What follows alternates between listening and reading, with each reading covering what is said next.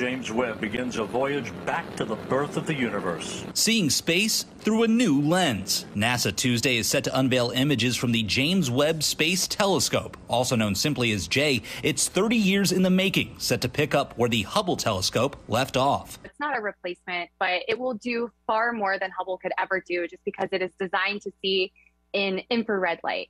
And that just means that we can see the absolute far reaches of the universe way back to the first light that was ever produced from the Big Bang with the JWST. Aerospace engineer Camille Calabeo, known to her hundreds of thousands of social media followers as the Galactic Gal, says the technology used by the Webb Space Telescope will offer an unfiltered look into a time not yet fully understood by scientists. NASA releasing some preliminary images of what's to come Tuesday, images that some thought would never come to reality with decades of delays. It was built by Northrop Grumman and, in collaboration with a ton of other companies and NASA centers.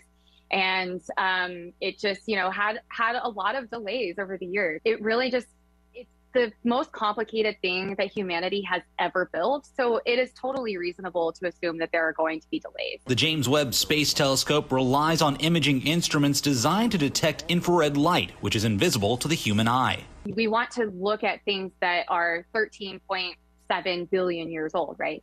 So that light has actually expanded, and as light expands, it gets into the infrared spectrum, and we call it redshifting. Technology that may illuminate stars, galaxies, and even exoplanets poised to hold life that has gone unseen.